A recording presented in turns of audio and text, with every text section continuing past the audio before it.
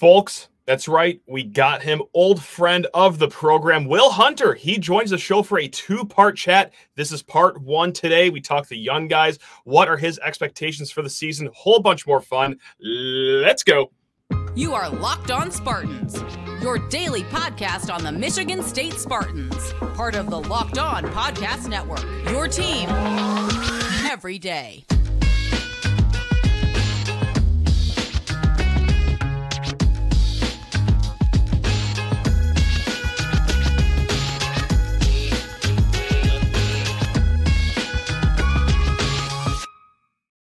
Spartan friends, Spartan family, Locked On Spartans listeners, thank you so much for kicking off your day with us here at Locked On Spartans. I'm your host, Matt Sheehan, but it's not just going to be me today. No, we get to hear from old co-host of this very program, Wil Hunter. And just like in typical me and Will fashion, we recorded forever.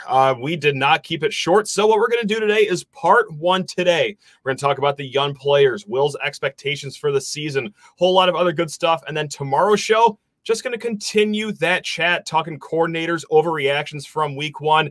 It's a great chat because it's always a fun time when Will jumps on this show. So, hey, let's just get to him right now. Folks, the 31-7 victory over Central Michigan got one man so fired up he had to run to the nearest microphone, but not webcam, as soon as humanly possible.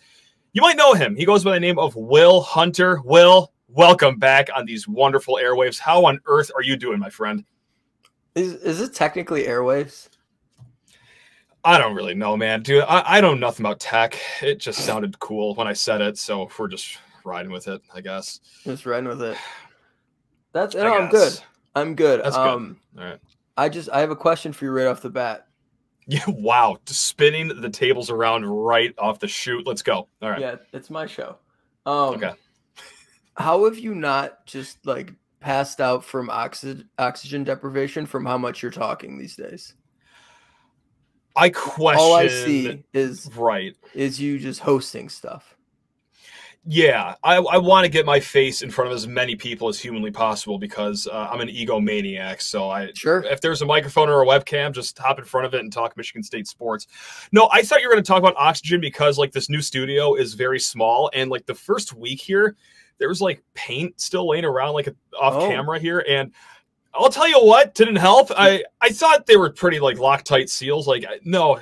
Once I got rid of those paint cans, like I feel way better during recording than I did that first week. So I thought that's what you're going to refer to, but no, it's just how much I talk. Yeah. How on earth would I have known that you had previously had open paint in your little studio? How would I have known that? Slightly open paint. I don't know. We're in these group chats, Will. I always forget what gets talked about during those conversations. So were you just uncorking wild takes high on paint? I was off the record. This is just yeah, we're gonna edit all this out. Your bosses aren't listening to this. No, and they're gonna love this being in the first 5 minutes of the show. I was like slurring my words at like the third segment sometimes. Like when we're 20 minutes in and like I'm having a hard time like standing straight. Yeah. I'm like, oh man, did I not drink enough water today? Like, whoa, what's going on here? And then I look at my feet. Oh, it's the 12 paint cans that were in this room. Are you probably gotta go? I am. Yeah. Oh, we stand up, Will. This is a stand-up podcast. Yeah. Like Pat McAfee, huh? Yes, that is my idol when it comes to the podcasting and media landscape for sure. So I have one more thing, and then you can do your show or whatever. Okay, yeah, you got it. Is your camera mobile at all, or is that affixed to your laptop? I can take it off. Yeah. Let me see. Sure. Let me see the room.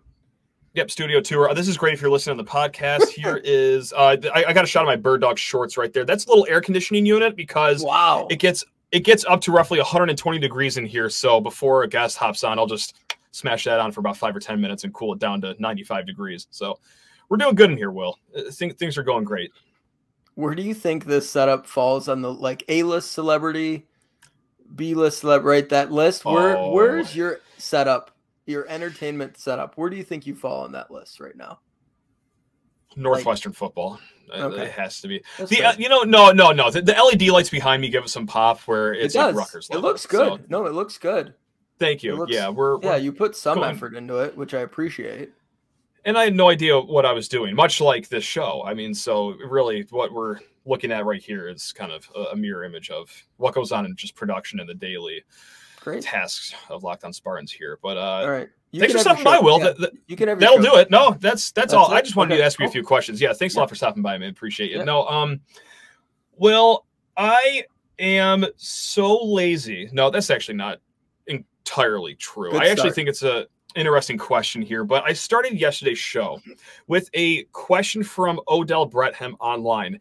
How did Friday's game make you feel about this season? Better than you thought before the season? Worse than you thought before the season? Or nothing has really changed? I have to pick your brain on it, and it's a twofold question because I guess, well, what were your expectations before the season started? And just one game in against a MAC opponent, but in a dominant fashion, how do you feel? Has it changed how you feel about the season at all going forward? 14-1 national champions. Oh boy, here we go. Great. Okay. You know what? No, that's good optimism, Will. I'm glad that this time away from the microphone has shined the light on you. Drinking the Kool-Aid, baby. Yes. I mean, I didn't really feel like I had a great grasp on what this team would be, just for a couple of reasons. I'm paying less attention, still paying attention. I lurk. Yeah. I see you guys. I see everyone. Right. Paying less attention, not as in tune. Like there was the defensive back who they announced before the game left the program. Yeah. I didn't know who that person was. I strive to be there one day. I'm not anywhere close to being there, but like, wow, that must be a healthy life that you live. That's nice. No, well, it's other stuff is consumed. Oh, okay. No, I mean, honest. So, full disclosure, I bet the over on wins. Okay, 5.5, right? Yeah, 5.5. I thought realistically, I thought somewhere around 7 wins made sense. 7 and 5. A couple of really hard games on the schedule. Felt decent about the crossover opponents. Felt even better about the crossover opponents after watching 2 of them play. Amazing. It was a Thursday night. It was like, okay. Yes, Thursday night. Oh, it was theater. Well, it was theater. 13-10. Woo. My exact quote was, "We don't think Michigan State's going to be better than these 2 teams." Look, I know teams can change over the course of 2 months when we will eventually play them, but like Minnesota's quarterback, he's skipping rocks in a pond out there. Jeff Sims. Yeah. Well, Nebraska's quarterback is a guy that committed to Georgia Tech to play quarterback in the triple option. Like he signed up to play quarterback collegiately to not throw the ball. I know, so that's their situation. So you do feel good about that, yeah. Although I think he committed to Jeff Collins. It's semantics. You know what? He looks the part of a triple option quarterback. Nevertheless, wow. You like that? Sorry to the Sims family, but yeah, he does. Look like he struggles throwing the ball. You are correct there. No, I don't think much changed from Friday night. It's tough to take too much from a MAC opponent, right? And the Central, I mean, they'll be okay. I think they'll do okay in the MAC. They have some good football players. On offense, I think they'll probably struggle a bit. I think they'll run the heck out of it.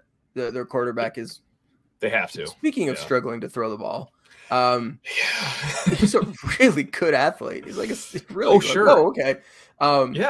Cannot throw. And boy, I've never heard such effusive praise for such bad quarterback play in my life. I was like, it reminded me of that Indiana kid whose mom was on like Xander Diamond. Xander Diamond. Is that who it was? It has to be that. It was like 2015 or something like that. Michigan State with Connor Cook is going to Indiana, and I forget who was doing color commentary, but he was just ripping ripping Connor Cook every play, and like Cook was mid that game, and Diamond completes it was just such effusive praise for mediocre play, and meanwhile just ripping the dude who just went like 12-2 as a starter and threw for school records and all that stuff. It was like, yeah. Anyway, Never heard such effusive praise for such poor quarterback play. Still a lot more to come with our guy Will, but first need to talk your ear off about eBay Motors. For a championship team, it's all about making sure every player is a perfect fit. It's the same when it comes to your vehicle. Every part needs to fit just right. So the next time that you need parts and accessories for your vehicle, head to eBay Motors. With eBay Guaranteed Fit, you can be sure every part you need fits just right the first time around. Just add your ride to my garage, look for the green check to know that the part will fit, or it's money back guaranteed. Because just like in sports, confidence is the name of the game. And when you shop at eBay Motors with over 122 million parts to choose from, you're going to be back in the game in no time. After all, it's easy to bring home the win with just the right parts when they are guaranteed every time. So get the right parts, the right fit, at the right prices on ebaymotors.com. Let's ride. eBay Guaranteed Fit, only available to U.S. customers. Eligible items only. Exclusions, you got that right. They apply. And also, you want to look sharp this entire fall coming up? HomeFieldApparel.com is the place to be. The best clothing site out there. And let's say for some reason, you're not just a Michigan State fan. So many other schools to choose from. One of my favorite things to wear in the winter is this sweet Hawaii Rainbow Warriors hoodie. Beat the brakes off of that, but they are durable. They look great, and they will feel so incredible on your body. So whether you're a Spartan fan, get yourself a hoodie, long sleeve t-shirt, or hey, just go check out there are dozens and dozens of other schools they have at HomeFieldApparel.com, but they're also going to hook you up. They're not going to leave you high and dry. No. When you go check out at HomeFieldApparel.com, use promo code LOS23, and that's going to get you 15% off of your first order. Again, gang, go check out all of their selection at HomeFieldApparel.com and check out with promo code LOS23 for 15% off your first order. Rounding it back up, I think there's some guys on their defenses pretty solid, especially the front. We saw some pretty good football players. So I think they're like an okay MAC team. I wouldn't be surprised if they're bowling, right? A 7-5 type team. They're going to struggle. They're going to get waxed by Notre Dame, but they'll beat their Portland State or whoever the hell they're playing, and then they'll do well in the MAC. So you try not to take too much of it, but try whatever. They should be okay, and you feel solid about beating the point spread by 10 points, right? They're a 14-point favorite. They win by 24. Could have been more, should have been more, especially considering at one point it was 7-3 with 2 minutes left in the first half. So the last 32 minutes of the game, they outscore them 28-0, and it's like, okay. So, I don't want to change my tune too much. I still think 7-8 wins probably makes the most sense for the team. Okay. I will say this. I'm more interested and excited to watch this team than I thought I would be. Okay. For whatever that's worth. No, that's worth its weight in gold for me. We want your happiness, Will, and we want you back in the Michigan State football landscape here. Nope. Maybe. We'll see. We'll table that. I was excited to hear 8 wins out of your mouth, though. So that already means you're more optimistic about the season than I am, because I said, look, I feel better about this season after just one game against a MAC opponent, but I came into the season expecting 6 or 7 wins.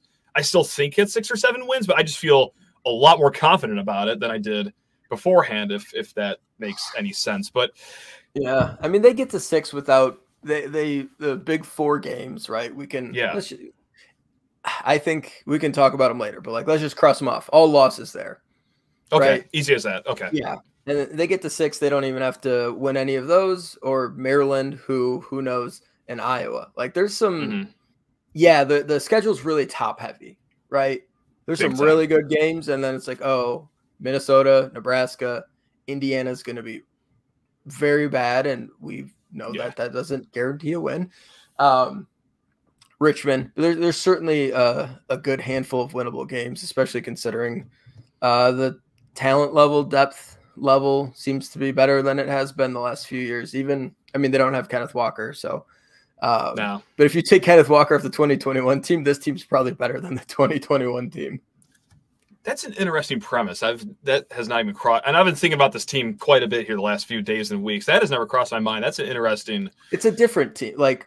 I told you, if I was gonna list the best players on this team by what grade they're in, what class they're in, Let's talk about that. Yeah. It would be like redshirt freshman, redshirt sophomore, sophomore, freshman, redshirt freshman, redshirt sophomore, junior, freshman, sophomore, redshirt sophomore, fresh. Like they're so young. All they're good players, all the really talented guys that you're the most excited about, I think are all. There's a couple upperclassmen, but it's mostly sophomores and freshmen. They're super young. And even one of the older guys on the team too, Noah Kim, who had a solid game by all counts on Friday. Right, he has 3 years of eligibility, which is unbelievable. Yeah, he's been here. He's been here since that Indiana game that you're talking about with Connor Cook for Xander Diamond, but he still has 3 years of eligibility on the table. It's amazing. It's fantastic. And really, if you go back and watch, which I did because I'm still a sicko. Yeah. It's good if you go back and watch, really, like, and you're like, okay, why did this play go poorly? What happened wrong here? A lot of it was upperclassmen. I know. It's sort of the guys that have been around and have played a lot of snaps, and you're like, well, they're not terrible, but they're also not great. And yep, there they are, still being not terrible, but also not great. Yeah. And we kind of know what they are. So, and really, like, you expect, Mangum got lost on a touchdown. Like, okay, that's fine. It's fine when they make mistakes, right? But we get, like, you've been here for 6 years. Stop screwing up, please. We have seen some ceilings hit. Right. A lot of ceilings have been hit, but keeping it to the young guys, I have a question here because there are 2 units that really stuck out to me, at least as far as youth movement goes. The receivers played fantastic between Jaron Glover, Tyrell Henry. All right, those 2 young guys, but also the secondary on the defense. Yes, you mentioned Mangum got lost in space out there, but he also had a lot of good moments on Friday too. Malik Spencer, redshirt sophomore, I believe, at the top of my head, and then Dillon Tatum, redshirt freshman. Redshirt freshman, and Dillon Tatum as well, true sophomore. Like, which young group is impressing you more after just one evening in East Lansing so far, Will? Is Tatum a true sophomore? I thought he kept his red shirt. I may be wrong. You might be right. He's whatever. No. Him and Spencer are both in the same. I think you're right. I'm all over the map with the roster, but no, you're fine. How about this? Young players, Will. Yeah, young players. It's their second year guys. Like, it's their first time actually playing meaningful snaps and it mattering. Of course. Who impressed me more, the secondary or the receivers? Yeah. Out of the youngins. The youngins. Yeah. Probably the secondary. Okay. I think there's a real chance that Malik Spencer in a year is the best player on this team. I can see it. And I think there's a real chance that Dillon Tatum in a year is an all-conference caliber corner. And Mangum, Mangum earned his way on the field as a true freshman last year and didn't die. Although he got really hurt, didn't he? I shouldn't say it. Tried his best. But I should not say it that way. As soon as I said, I'm like, wait, I think he art hurt. Like bring on the board hurt. I think. Yeah. Not good. Not good. Sorry. Okay. All good. We'll edit that out too. It's fine. It's all good. Mangum earned his way on the field as a true freshman, and they threw him into the deep water, and he did not sink. How about that? That's better. We'll take it. So there's something to be said for that, and there's a lot of young guys behind them too that I'm interested to get some looks at. I mean, the secondary was good. They didn't have to face any sort of a passing attack. There was 1 or 2 bad plays. Felt like coverage was closer than we've seen in the past, and that's always good to see. So I was certainly impressed with the receiving group as well. Nice to see Glover. We've heard, even going back to last year a little bit, they're like, yeah, we know he was ranked 800th or whatever, but he's way better than that, like, as soon as he got onto campus. And so to see that come to fruition a little bit was good. And we always, heard good things about Tyrell Henry, and Tyrell Henry played in Michigan and played against smaller schools and not the greatest competition. So you never know how those guys are going to translate, but I think it's pretty obvious there's some juice there in the return game, and he had that amazing catch. And so, that was all nice to see as well. So I was impressed with most of the young guys that played. The offensive line, the freshman, sophomore on the offensive line, for the most part, did a good job. Like, like I said, the on the offensive line, some of the biggest mistakes came from some of the most experienced guys there. So, I think I was encouraged by the youth movement. That's why I'm excited to watch this year. It's just like, we could talk about this, sort of folds into the Keon Coleman stuff and where this team is and where this program is, if we want to take like a macro look. But like, just where this team at right now, it's like it's kind of a growth year. You definitely want to make a go ahead. Tis the season. Why not take a macro look? Because you're tweeting out cryptic images of screenshots of some teams with really good records, Will. What did that puzzle mean? Okay, no, I'm sorry. Yeah, that's on me. I did not do my research then. It was just one. But and I want to call myself out. I did on yesterday's show say that this is the last time talk about Keon Coleman until he hangs up 3 touchdowns against Michigan in the college football playoff. However, this isn't necessarily about Keon Coleman. It's just a way to set the table for like, you know what, you take it away because you're gonna say it best. So it's like would we rather have Keon Coleman on this team? Duh. I think so. Yeah. Call me insane, but yeah, right. But if your football program is worth anything, then one really great player transferring shouldn't kill it. Kenneth Walker left Wake Forest, came to Michigan State, was the 3rd best player in the entire country that year, and Wake Forest won 11 games and went to the ACC title game. First year, like he's gone. And they still were really good because they had a bunch of other good players and good coach, good system, good scheme, yada, yada. Pittsburgh lost Jordan Addison. Pretty comparable stuff to Keon Coleman. 1st-round receiver, got a ton of money to go to USC. Great. Yeah. And that's Pittsburgh, man. And they went 9-4. We're like a game away from the ACC conference, going to the championship game. Like, a really good season. TCU lost Zach Evans, who was their best running back. He went into the portal, was the most coveted running back in the portal. Him and Gibbs, 2nd most coveted. Gibbs was number 1. Yeah. He goes to Ole Miss. TCU goes to the freaking playoff, right? With their backup quarterback. Everyone forgets, like TCU, their starting offense was supposed to be the quarterback who started for them against Colorado, Zach Evans at running back, and they did not have either of those guys, and yet they still managed to win 13 games or whatever. So it totally sucks, but like if you are worth anything as a football program, you can survive that kind of thing. And also, I don't know, Keon, I think I used a baseball analogy with you when we were talking about it earlier. He's kind of like, I don't know, that corner outfielder that gets traded at the deadline to a contender, that sort of piece to put you over the top, right? Whereas, you know, he would have been really good here, but it also would have been kind of a wasted season for him here. It would have been, you know, whatever, just pick a really great prospect who's going to the NFL, no doubt, and who just toils away on a team that's sort of like 500, couple of games over 500, whatever. Like he's going somewhere with the chance to go to the playoff. And yes, I would love to have Keon here, but I'm also really excited to see Jaron Glover have a bigger role because Keon's not here. I'm excited to watch Tyrell Henry have a bigger role because of that. Fitzpatrick, Gates, there's a bunch of really young guys that are exciting in the receiver room. And this is where the program is kind of at right now. 2021, Matt, shifted expectations, and Mel makes a lot of money. Mel and his staff make a lot of money, and I'm not excusing them, and they make a ton of money. They need to get real results. But the COVID year really jacked up things recruiting. Their first full recruiting class, the class of 22, was pretty good. And hey, that Malik Spencer guy, class of 22, Dillon Tatum, class of 22, Glover, Henry, right? We're starting to see it pace. You're like, oh, that's what it looks like when they get their guys. Oh, okay.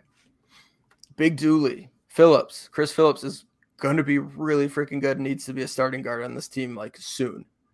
Sure. Class of 22, like, right? We're starting to see like, oh, okay. 23 recruiting class was even better. And Hall is going to play a ton this year. He's going to be the best linebacker on this team by the end of the season. By Joe, who we haven't seen. DePepe, who got hurt and then whatever. But like, I want to see where this program is at. I want to see what the young guys can do. I want to watch them grow. We're not a conference contending team this year. They're just not. And they're not even like the next batch below. They're in the spot where they're building a program. And 2021 reset the expectations on the back of one of the best 10 running backs of the last decade in college football, right? Safely, in my opinion. Something like that. Like, whatever. Right. It's like arguable. Like, the dude was unbelievable. I don't even think it's arguable. In this neck of the woods, it's not arguable whatsoever. And they did have some, like, Connor Hayward was an awesome football player and is an awesome football player in the NFL. Speedy Naylor is like an important player for the Minnesota Vikings. Like, there's a bunch of actual upperclassmen pros on that team. But now we're sort of in this period where a lot of guys have left and there's not a ton of great upperclassmen. So it's just, for me, about building for 2025 or 2024, 2025. And, like, guys, with this foundation, with these young guys, with the freshman and sophomore we saw, and hopefully they keep growing, like, I don't think it's unreasonable that in 2025 it's a team contending for the Big Ten. So that's kind of where my mindset is at. That's sort of how I'm viewing this team. And what I'm looking forward to and why I'm excited is just to watch their growth and to watch Glover continue to make plays, to watch Nathan Carter continue to make plays, to watch Noah Kim get better, to watch that secondary grow together, to watch the young guys in the defensive line once Job gets in there, to watch Hall get better, to watch him take over. And, like, the dude was a 3-year captain at IMG. How long do you think it is before he's a captain here? Right? Not long. So I'm excited about that. Right? Yeah, week 4. I'm excited to watch the classes of 22 and 23 get better, grow, learn under fire, get destroyed by Washington, whatever. Like, get better, get reps, and just build. And, like, next year, 8-9 wins. The year after that, 9-10 wins. Right? It would make all the sense in the world to me. I was starting to get a little disillusioned as we were going up to kickoff because, my preseason excitement was like, hey, week 3, Washington, it's at home. It's only a touchdown spread. Like, Dogs are going to be a live underdog in that game. And then by the middle of the second quarter against Boise State, watching the Huskies, I'm like, look, these guys did not lose a step. These guys look even better than last year against all odds. They're awesome. They have 2 first-round receivers, and the other one's a pro too, and their quarterback. It's not good. No, they're awesome. But like, I don't know. It's college football. Anything can happen. Boise's not Boise, right, anymore. It's different. Correct. Still a quality program, but I don't know. My feelings on Washington haven't really changed much. I'm just glad we don't ever have to play them again after this season. Thank God. You know what? Yeah, because enough. Kellen DeBoer needs to go to the NFL. Get out of here, dude. Enough. I'm not even prepared to joke about the Washington stuff, man, because you know what? We'll see after week 3 if I'm prepared to joke about Washington anymore after that. It'll be all right. I mean, I think we'll be able to run the ball on them, and our defensive line is really damn good. So, I mean, I got to say, with the new rule changes, like, you just saw Rutgers the other week. I mean, not the other week. I should say literally yesterday. When this happened. They basically treated the first quarter like it was the last 5 minutes of a game where they had a 1-score lead and we're just trying to burn clock for as long as possible. Yeah, they had the ball for more than 13. They had the ball for more than 13 minutes in the first quarter, Will. Like, they didn't even wrap up 2 full possessions. It was insane. But, like, with the new rule changes of no clock stuff. Yeah. Hey, you know what? If the Spartan Dogs can just go to the Washington game and just ground and pound it to the point where, like, right, to the point where, like, it's a 2-hour-long game because, well, the game clock is ticking so fast. Like, that might be a viable solution. Now, I'm not stupid. I know that it is way easier said than done, but a boy can dream. You can dictate it. Then, honestly, I know there's, like, in this is one of my favorite things in the world. I actually I muted a well-known college football writer who's, like, a national person over this just because I can't. When someone says something along the lines of, the offensive line's struggling to get a push, that drives me insane. I'm trying to think of who it is. Shoot. It was Tom Fernelli. Oh, wow. Okay, gotcha. Shoot. Which I'll have to let him know that. I'll unmute him. I was just like, I can't do this. Enough. It's one of my, when someone talks about, like, offensive line unable to get a push, it always, like, triggers me because we expect it. Like the way I read it is the person saying it expects like, well, we snap the ball and then the 5 offensive linemen just push the defensive line down the field. I know you do it. Well, I have a question. Oh, you have a question. I have a question. Okay. I want to go to something that has been a thorn in not just my side, but the side of a lot of Michigan State fans over the last 2 years. 4th and 1 play calling. Let's talk about offensive line push. It's not so much that, but they go from shotgun. Please, I don't care what your answer is. Like my feet are so far dug in the sand, I'm up to my neck. But stop going from shotgun, right? Like that is lunacy. Well, I mean, I don't. Okay, sorry. Not under center is what I should have said. Yeah, it's fun because when you go like, Matt, I don't know if you know this, but pistol versus shotgun, it sort of changes the angle on zone read, right, or any sort of QB involved option play, where it sort of condenses things down. So I don't love pistol. I would rather do shotgun than pistol from 4th and 1 because I say neither personally. Personally, I'm just like, all right, can we just run some sort of like power play? Like they were, and you know what, man, friggin' Baldwin, they ran a couple like sort of insert plays where he would pull from left tackle and come up and sort of like center would block down, right guard kicks out, and they like sort of create a crease right up the 2 hole, essentially 0 hole, right up the middle.